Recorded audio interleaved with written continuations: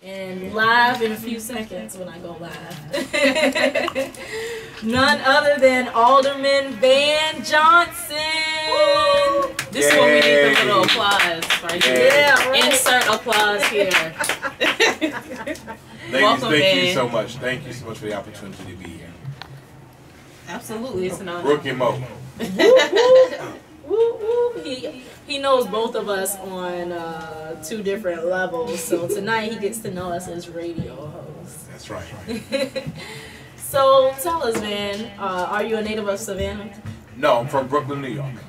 Born and raised, came to Savannah when I was 16 years old to attend Savannah State College. Woo! So I am a Savannah State Tiger. Woo! Appreciated the nurturing love that Savannah State gave me. Went back to New York to pursue some other types of endeavors after undergraduate school.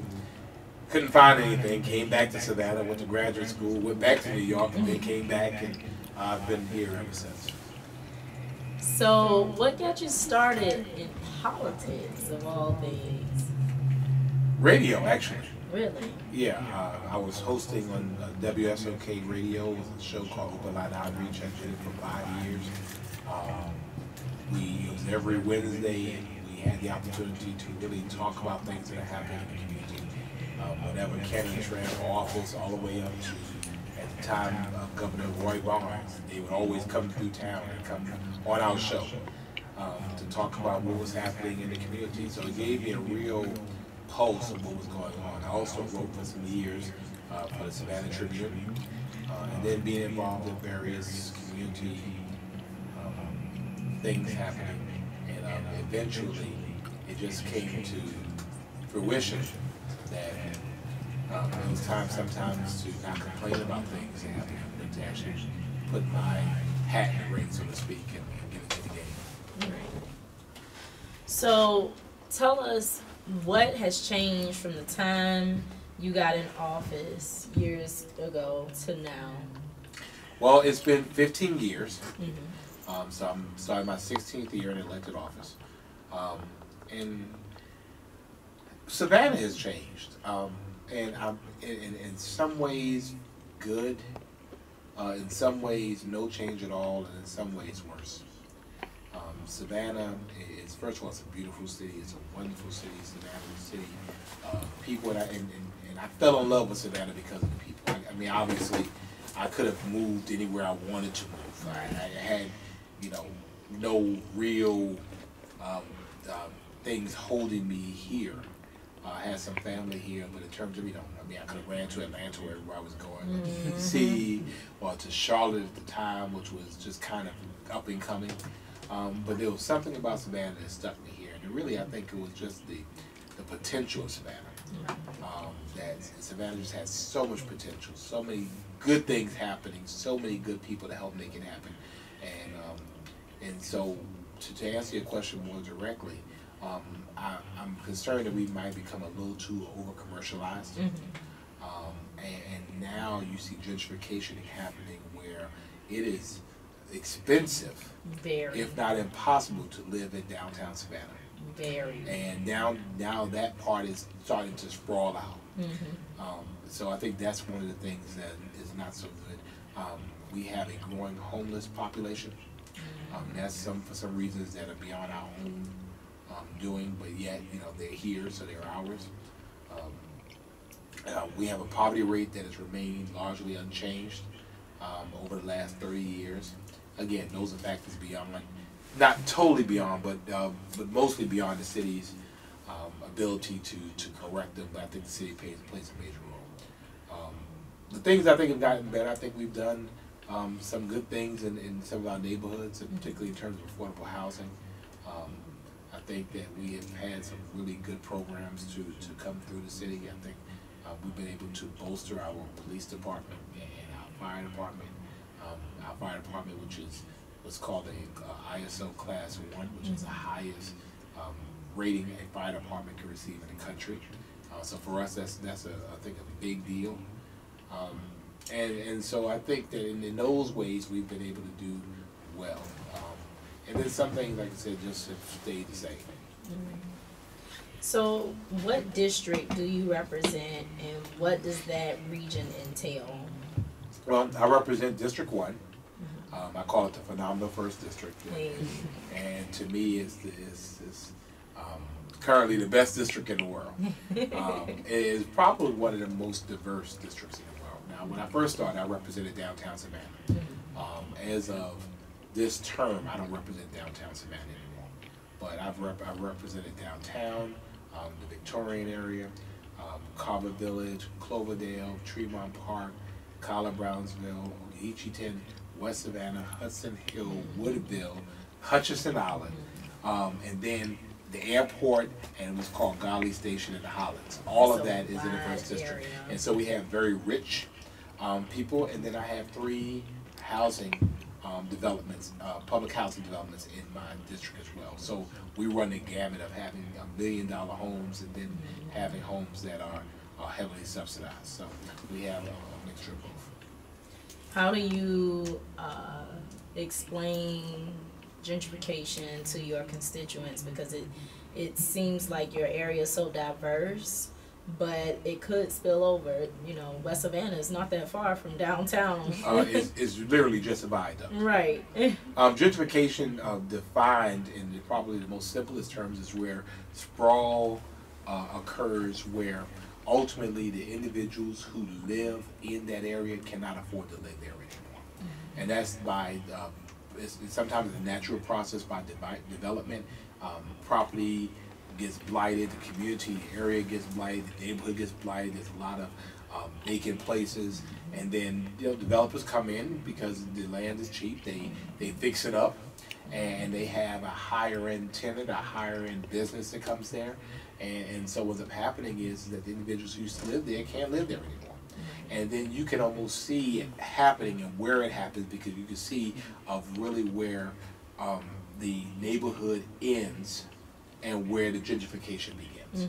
And so if you notice now, downtown is sprawled out now in the 30s and the 40s. The Starling District is an example of how that has occurred as well. You know, it's an occurrence that sometimes needs to occur because you know, neighborhoods die, and people say, well, the city just buy it all up. Well, the city is not necessarily in the landlord business. So it's really a function of the market. But the problem is that then the areas where people used to live, they cannot afford to live anymore. When I used to come, when I was in college, Jefferson Street, I know from the Civic Center to Gwinnett Street is where the prostitutes used to walk at night. Yep. Now don't ask me how I know that, and I don't, you know, but that's where they were. I mean, these were row houses that were very dilapidated, and the prostitutes used to walk up and down there at night. Well, now they have taken those same homes. Mom and them have died or moved on, and son or daughter, grandson, granddaughter, many of them have sold those houses at very, very low rates. And now you have these houses here that have garages, and they have balconies, and now the folks who used to live there cannot afford to live there anymore. They just can't. And so, you know, and the bad part is, again, it's function of the market. So, you know, I inherit grandmama's home. Grandmama had the house paid for. You know, I mean, I probably could have fixed it up myself, but somebody comes and they offer me, you know, $20,000 in cash. I'm like, $20,000 in cash, really? And so I take it, and the first thing I do is go buy me a car. The problem is, I got me a nice car with spinners. Now I got to go pay rent somewhere else. Because the value was in the homestead, having a place to live. And we just don't recognize that value. Ooh, Lord. Or people moving out of the city core, moving, you know, the Poolas and the Bloomingdales and the Rinkins and Effinghams, all that, you know, and not necessarily having the amenities that a city government provides. They're paying for it a la carte. So their taxes are lower, but in the end, by the time you pay for the sides, you know, you've already paid what you were paid anyway. And then they have to come here anyway for their leisure and their fun activities. And stemming from something that happened at work, but it's public information, y'all mentioned that during the budget retreat. about how, you know, people say that our taxes are higher than other municipalities around us, but they don't realize that they're paying for all those separate services that they pay for. I raised that issue. I raised that issue. That's how I remember it. Because we say that, you know, we're so much higher than everybody else. Well, you know, think about it as a buffet. We are all inclusive. Your drink, your piece of bread, and your food is there, and you can come as many times as you want to. You know, when they do it, they pay a basic thing for maybe a piece of meat, and then they're paying for their sides, they're paying for their drink, and then, you know, by the time you pay for all that stuff, you're paying what you would have paid at the buffet anyway. And so for us, you know, we have, again, a state-of-the-art police department, state-of-the-art fire department, and you know, you have trash collection. We own our water, so we process water. We have some of the best water in the nation. So by the time they pay for all of that stuff, pay for their trash, pay for their fire, pay for all those things, they might as well have paid for the taxes themselves. I agree. I'm glad you said that, because it needs to be known exactly what people spend their money on. You know, and that's been a big issue recently. Admittedly, we have not done a good job of telling people. You know, if you do not tell your story, you know, then other people tell it for you. Some people, oh, it's so high to live here, so high to live here. Oh no, you go down to Florida to see how high it lives. But the difference is in Florida is everything is a la carte. So they just give you fees to death. Yeah. Lord, no, thank you. They give you fees. No, thank you. So the development that SCAD is getting ready to start, that's also in your district, correct? Which on one? Montgomery Cross. Not Montgomery Crossroads. On Montgomery, where Mickey's is. No, it's that's not. Is that the 5th district? It's the 5th. Okay. So where does your line end? Is it Gwinnett? Well, for all practical purposes, in downtown core, it's in Victory Drive and MLK. Okay. On the north side. Okay. So Shabazz's restaurant is in your district, but on the other side of the street, that's 5th district. Correct. Okay, now I got my lines together now. Now, you know, and again, that's another, I mean, SCAD has been an absolute blessing for Savannah. So SCAD came here at a time where Savannah was in blight and disrepair, and they started their machine. Now SCAD is a multi-million-dollar corporation, and they build things, and when they build them as amenities and facilities for their students. The problem is that these facilities and amenities are in neighborhoods. So they build them up so we're looking at a wall, but yet their students have the benefit of what's inside of them. And so, you know, my latest push with SCAD is that if you're going to do it, you need to donate some public space, public amenities, something that the community benefits from you being there. Because when your students are not there, our residents are looking at walls. And so, you know, you can do those in terms of public gardens, public space, public parks, public art. I think there's a variety of ways of being able to do it. I don't want to kill the golden goose, so to speak, or the goose that laid the golden egg, but I mean, I think that, you know, on the other end of it, there are just get so many buildings that are here from SCAD, and the moment they buy them, they come off of the property tax rolls. Yeah. So that means now that, you know, there are buildings here, and I've heard there were thousands of them literally, that don't pay any property tax. Yeah. And so they're not paying their part of the load for police or for fire and those types of things. So we have to come up with a way of either, I've suggested payment of lieu of taxes or some type of means of being able to say, hey, help us to cover that. Because if something happens, if something burns down, our fire department has to cover. Yep. Or our police department has to cover. So let's see ways we can help to not make it a burden on them, but also be able to review our budget. I like the community partnerships idea because there are so many spaces owned by not only SCAD but other nonprofit institutions that are privatized for their members or their students, whatnot, but yet they take up so much space in the communities. So let's bridge that gap, you know, and maybe then you can encourage those community partners to become members in your nonprofit. Everybody works together. That's right. Period. That's right. And we have to start those conversations before it happens. It's much harder once it's happened for the community. You know, now let's talk about it. How we do it now. No, we had a conversation before. And when people come into your city knowing that's what you're going to do, then they know the deal is before they ever sit down at the table for you. Right. Are you working on any other partnerships?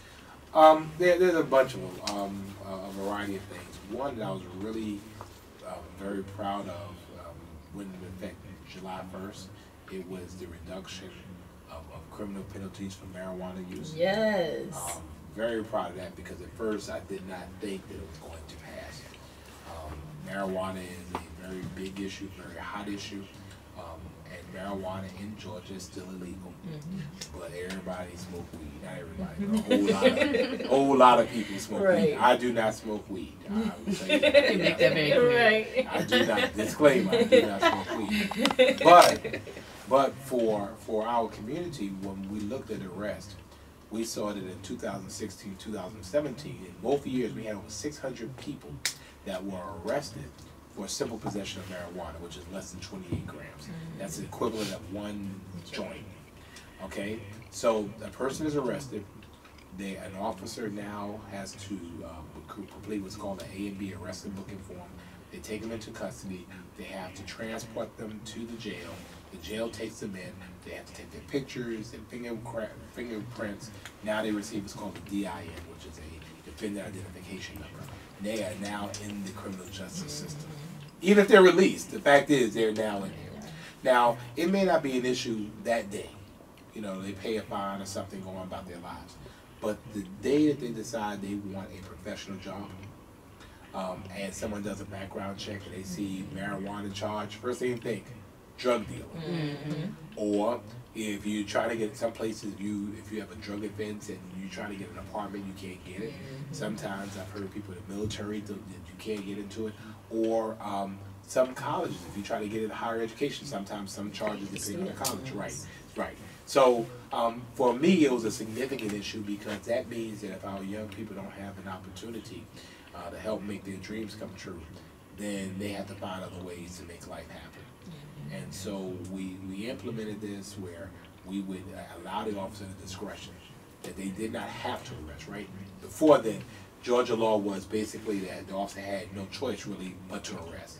Now the officer can also issue a citation with fines that are escalating and you know, they can hopefully pay a penalty but yet avoid the arrest, which hopefully keeps them out the system, which hopefully you know, creates a better outcome for them. And for what I understood, I think we've arrested probably half of what we've arrested in 2016 and 15 and 16 and 17, which means for us, you know, that's maybe half of young people and older people that maybe have a second chance. Hopefully they'll learn from it. That's amazing. Hardly a gun problem. And guns are readily available in our state. I'm a firm believer of the Second Amendment. However, we know that guns in the wrong hands means trouble. And guns seem to be available all over the place. When we see that burglaries are up, we know that guns are in the streets because people break into houses, they're not stealing jewelry, looking for guns. And we still do not secure our guns like we should. You know, we leave them in the glove compartment, like people don't know that there's guns in the glove compartment. We leave them unsecured. The other part is a people problem. You know, people use guns. We have to teach our young people and some of our not so young people that there are better ways of addressing conflict than to do it with a gun. When I was growing up in Brooklyn, although Brooklyn was rough, you know, for those that I grew up with, those we had beef with, I mean, we fought. And when it was over, it was over. The next day we were cool. You know, the problem with guns is that when you shoot someone with a gun, often it is permanent.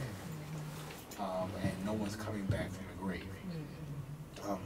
Beyond that, I think that it's a need for us to start treating, and we have not done this, of treating our males, particularly our young black males, because that's who's involved in most of the non-random violence, is that they are victims of post-traumatic stress disorder. Yes. These are young men who, for the majority of their lives, have lived in urban areas. Many of them have seen dead bodies. They've seen guns. They've seen violence. They've heard words. They've heard violence. I mean, as I was growing up, my parents incubated. I couldn't listen to some of that stuff. If it was a curse word, you couldn't listen to it. But they see these things, and they feel pain when their boy gets killed or somebody they know gets killed and they get hurt, and then they internalize that pain. They don't know, they're hurting. And I've seen guys do it, and I've gone up to them. I mean, because you see them, they're walking, they're shaking their heads, and they're internalizing this pain, which turns to anger. Right. And they believe that if I hurt you, then that will help my pain. And it doesn't.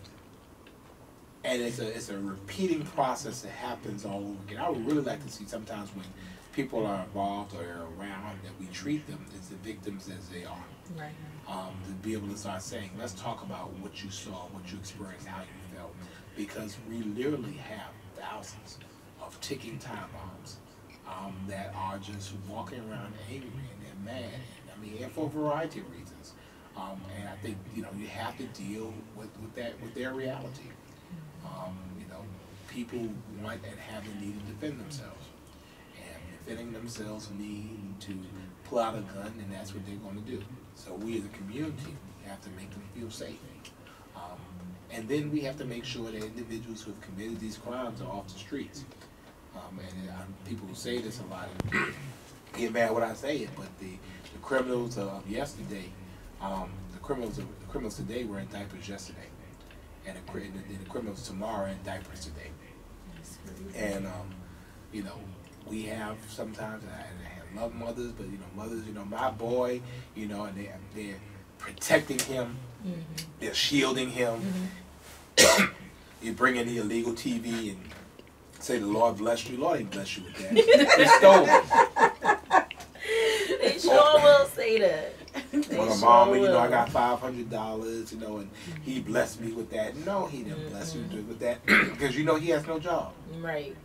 And if you're not saying that this is bad behavior, then to me, you're just as guilty as he is. Absolutely. And then when something happens, then all of a sudden, oh, but he was a good boy. I'm sure he was a good boy, but he was also a criminal.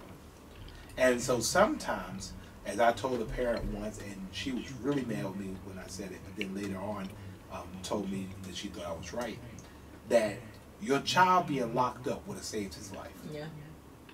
You would much rather go see your child in jail, where he might get out one day, than to go see your child in a cemetery, where he won't ever get out. And so sometimes we think that we're loving them by harboring them, but really we're weakening them, and we have to do better. And then finally, for our community, if people see something, they have to say something. Because again, please. If we see stuff, man, I ain't seen nothing. I'm telling you. That's Paul. That's between y'all. I mean, it's like, and it's like you have to have a better mentality that what affects you today will affect me tomorrow. And so don't do nothing illegal around me. I'm gonna tell. Straight up. Yeah, I mean, straight up. Brooke does something illegal. I'm telling you, I'm calling solid witness.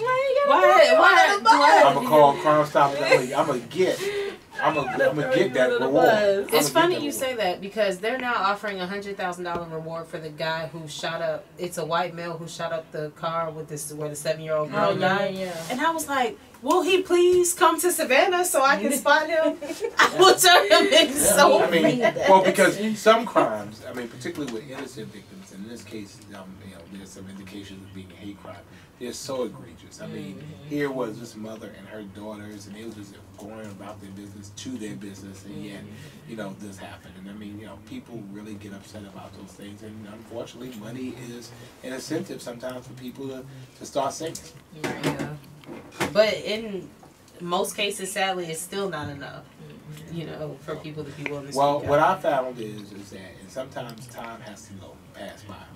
But you know, when things start happening to you, people want to talk then. Yeah. You know, and so sometimes the right issue has to happen. You know, I'm ready to get locked up, all of a sudden I'm going to talk.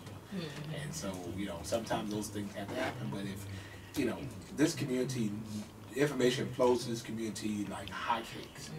And so we have to be able to be more proactive on that end. That, you know, if something happens, let people know. If you do this on my block, oh, I'm telling.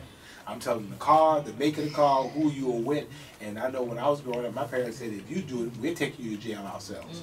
And I believed it. That accountability is missing. Yeah, and that neighborhood closeness right there. Because I do remember when I first moved to Savannah, we lived out in Georgetown.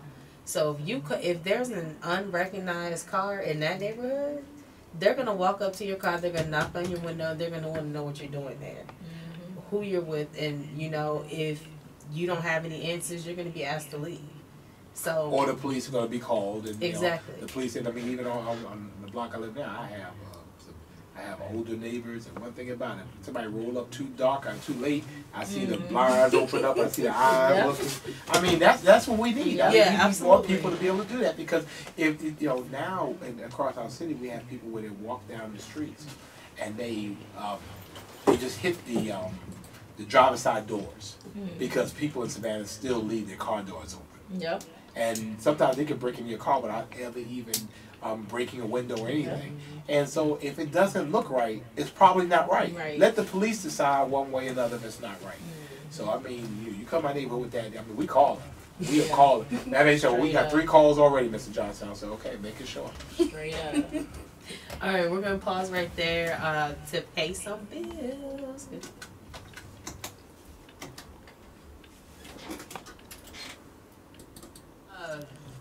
The Georgia Historical Society will present Super Museum Sunday on February 10th, when dozens of participating Georgia historic sites, homes, and museums will be free and open to the public from 12 to 4 p.m. Yes. For more information, visit georgiahistory.com.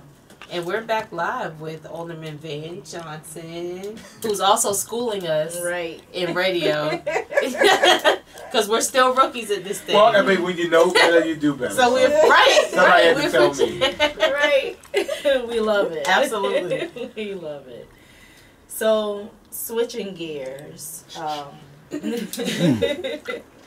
You've done some great things for this community. Absolutely. What are some of your future plans? I have some decisions to make. This is an election year for me, for the city of Savannah. Every 4 years we have to go before people and have to, you know, prove our worth against our current seat or for another seat. And so I'm making some decisions in terms of if I could be of greater value, if I could be of greater use in our city, if I could provide leadership at another level. And so that's where I've been talking. I think our reality is that our city can only do as well as the individuals that lead it, that serve it. And they have to have people with a servant's heart and a servant's mentality to look at all Savannah. Savannah still has a race issue. Very absolutely. And we don't get better by ignoring it. I'm a beneficiary of the civil rights movement. I never marched, you know, in the civil rights movement. You know, matter of fact, Dr. King died the year I was born. So I don't know what it's like to have a dog chasing after me or those types of things. I do know of discrimination, you know, in the paper form. And so I think for us as a community, we have to be able to talk about those things, put them out there, let people vent their feelings. I have been blessed to come into contact with people of all races of goodwill, people who have helped me in monumental ways, who've been mentors to me, and I appreciate that. I mean, I think that we have to realize that, you know, there's no black Savannah, there's no white Savannah. I mean, we're Savannah. And we need our young people to grow up believing it in that way, and our older folks to be able to recognize that hopefully we're not the same way that we were. And if we are, we need to identify those areas and address them. because we need Savannah to be a place of not only history, but also on the cutting edge of innovation and a variety of things. We want Savannah to be the place that millennials want to come here and hang out. I mean, they go to Atlanta. I mean, I'm not really impressed with Atlanta. I don't think. I mean, I'm not. You know, we go into the A, and the funny part about it is that people, oh, we in the A, and we in the A, and the people I know in the A, and the young people I know in the A, they live in 4 and 5 deep in a house. They working 3 or 4 jobs. You know, to keep rolling up in the club every week. I mean, come on, is that a life? But here, you can live in Savannah and own a home, a nice home.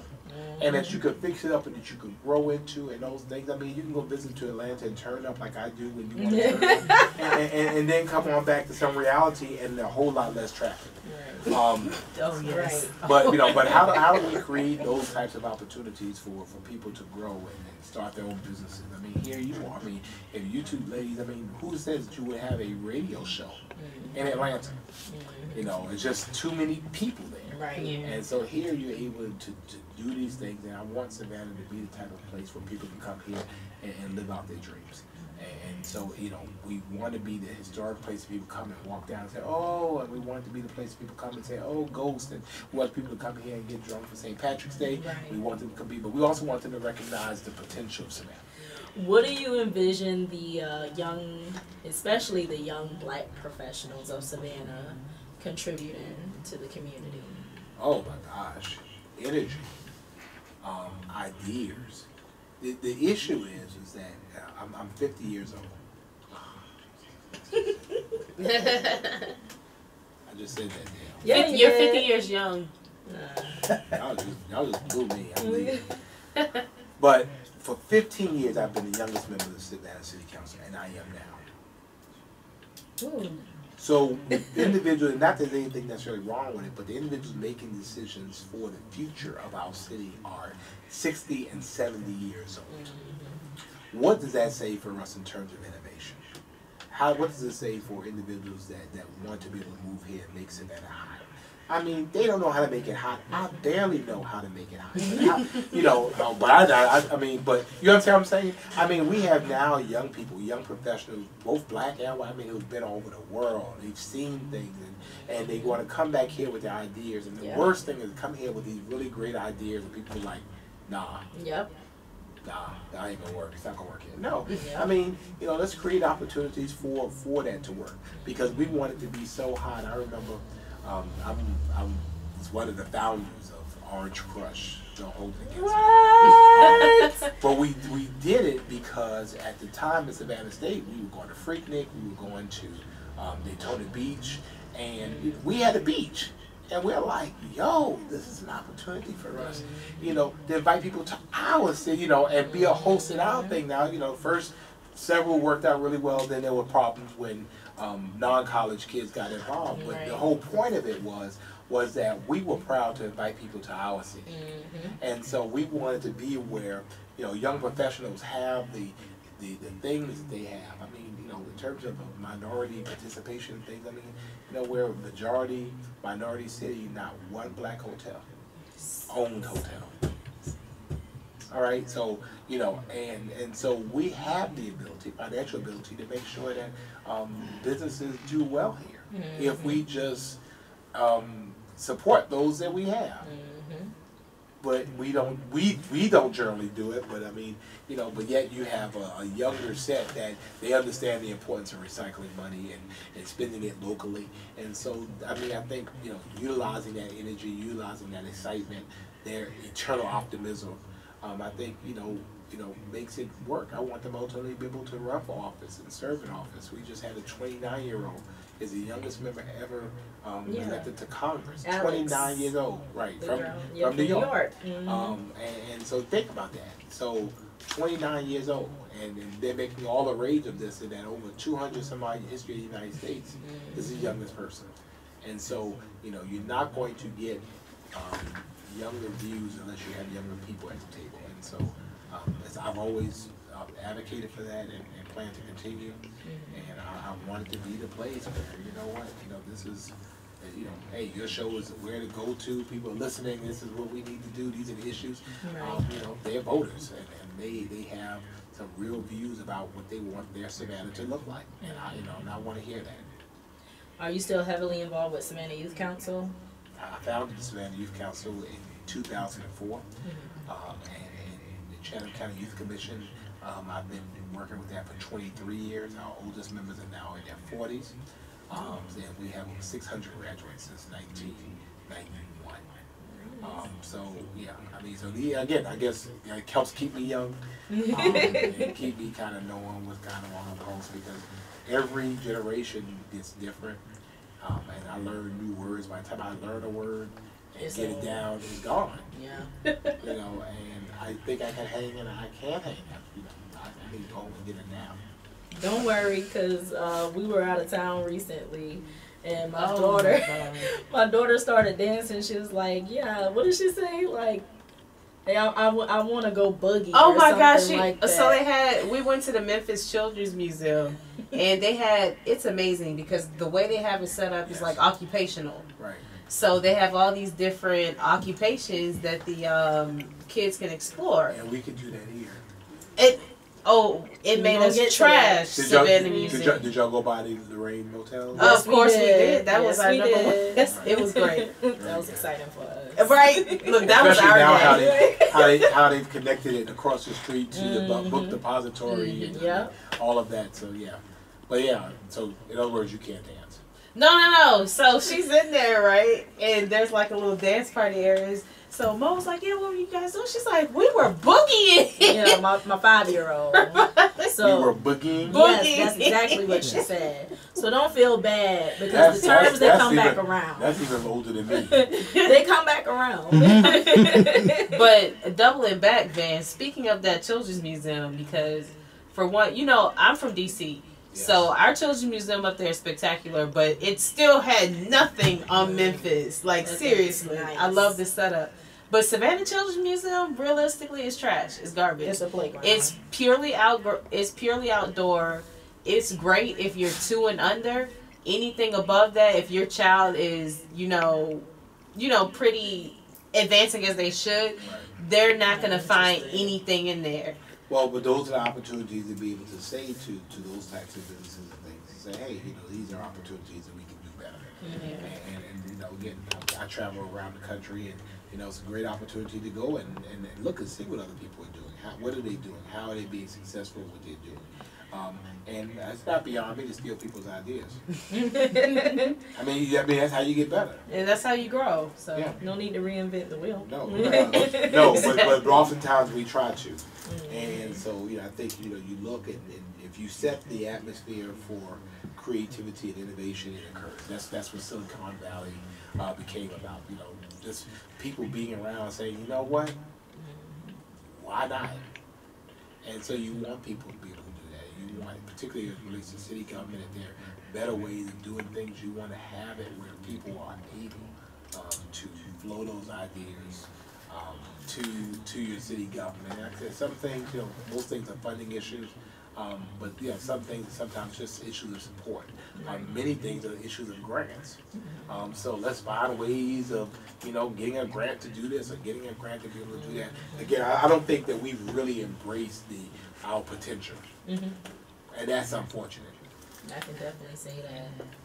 What do you think would be, other than the ports, because people tend to focus on the ports here, which it is, you know, a major industry, but what other industry do you think has the potential to be as large as the ports, bringing in so much to our economy?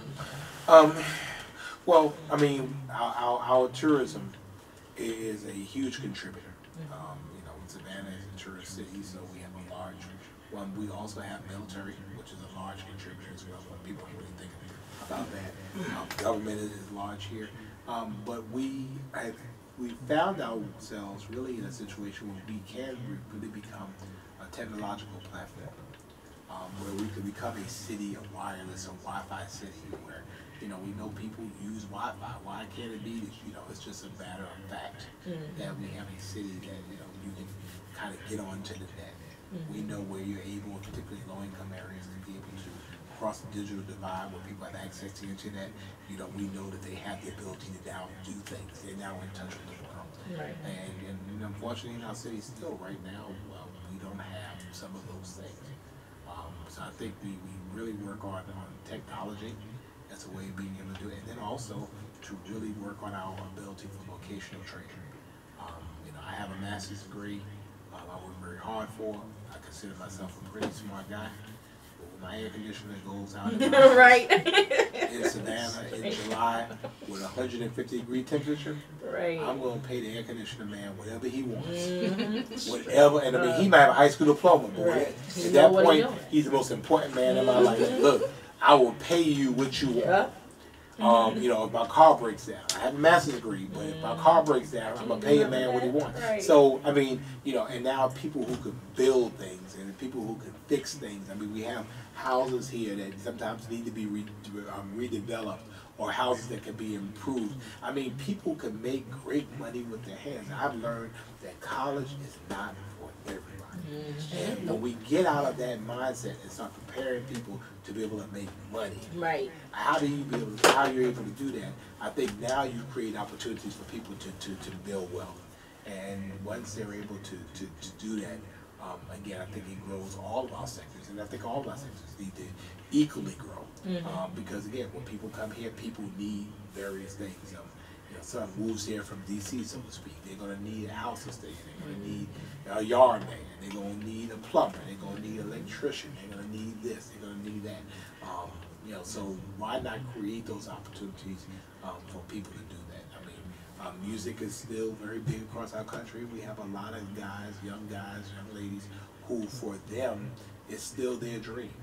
And so let's find ways to help them to cultivate their dreams. Right. You know, I think of Flage. Yes. You know, yes. And I knew her dad. And you know, so he never got to where he really was going.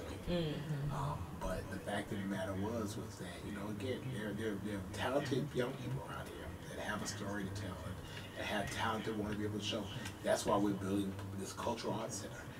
Because again, you know, we need places locally for our young people to show their talents. And why shouldn't it be downtown? And why shouldn't it be state of the art? Because I think they deserve it. You know, if they're not shaking, if they're not dancing culturally with us, they're shaking their behinds on BET. So I mean, I'd rather them do it, learn the technique instead of the pole. You know what I'm saying? Right. You know, learn first position, second position, third position, fourth position. Learn pleas and releves and all those things that are. I mean, you know, if you're gonna do it, but know the technique behind it. Right.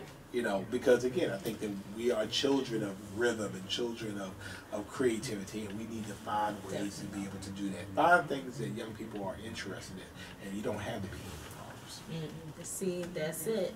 You got to keep them engaged, because when you talk about public safety and crime reduction, that's just a symptom of the root cause. Yep. The root cause is they're not engaged, period, or they don't feel supported, period. They have so many different interests. You just sit down and talk to one of these kids. They'll tell you everything, that some things you may not want to hear. Oh, times, most things you don't want to hear. Yeah, we learned that on vacation too. Right. Yeah, I mean, you find out a whole bunch of things, and so you know, we have a responsibility to again reach people where they are. And that's everybody. We also have our city of a lot of seniors. You know, they're not dead yet. And you know, I think they have talents they can contribute. Many are educators. I mean, here, this is an opportunity. We need you back in the game to help us tutor some of these kids. Yes. But I think for many of them, they just never been asked. They never been asked, or find ways to make it worth their while to do it. I love that. We need to get back to the community. That's right. Get everybody involved. Everybody. I love it. And then all the young people just kind of fund it all. Well, hey, because again, but in the end, in the final analysis, you know, this city is for them. It's for them. It's about them, and we want them to be able to engage in that way where, you know, they feel some ownership over their city.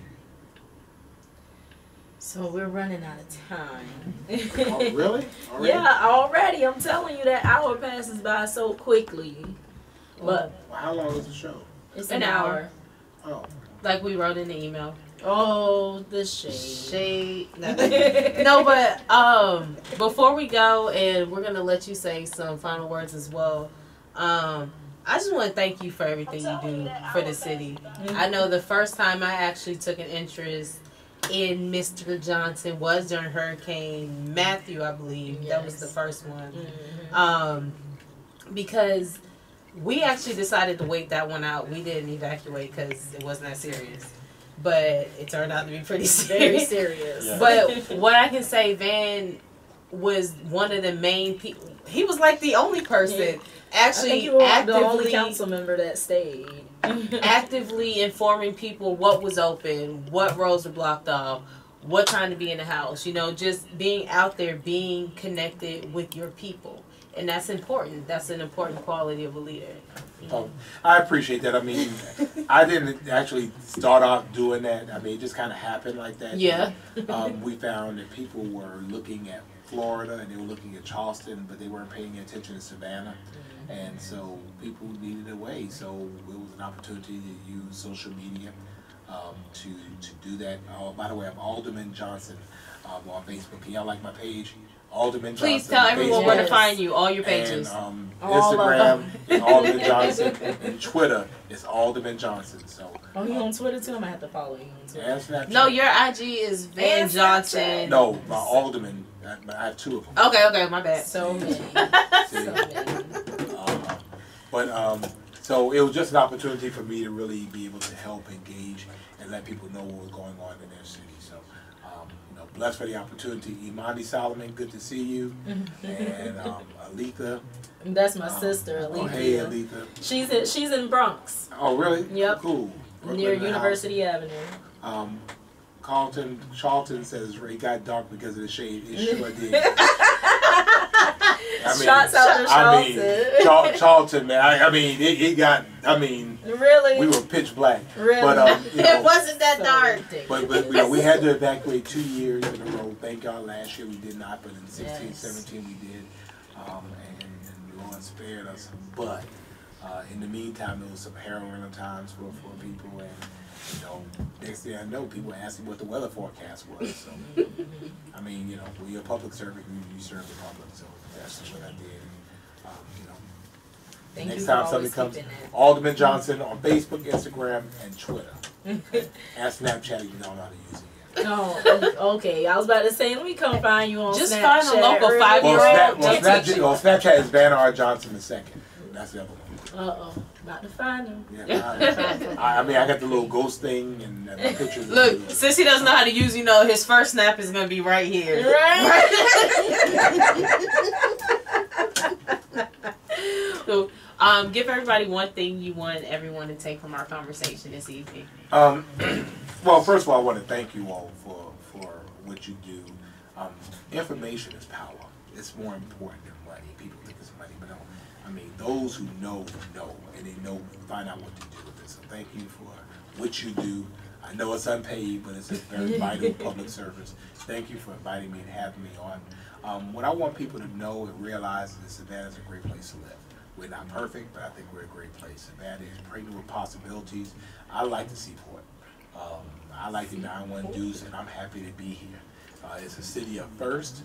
It's a city of things that are happening, but we can make more things happen. It's a city of great people and great food. Again, we need more great people, and we can always use more great food.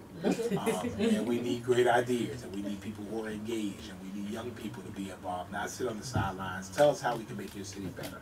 And certainly, if I run for something next year, my seat or something different, I want folks to vote for me. I think that it's a hard life being out there, putting your life out there for people to just criticize you all the time. But I mean, I do it. I love it. I think I've done it well. I haven't sold out, and I'm going to speak the truth. I'm going to speak my mind, and I think that's what people send me to do, is to keep it 100 all the time. So, but again, I'd love to be able to come back whenever you see fit. And, great way for me to end my Friday night. I'm going to give me a nap. Well, thank you for coming through. That was Alderman Van Johnson, everyone. Yay. Woo! Claps and all that stuff. Yay. You're listening to WRULP, Savannah, Georgia, 107.5 FM, WRUU.org. We are Savannah Soundings Community Radio with Global Soul. Real Talk is out. Good night. Good night.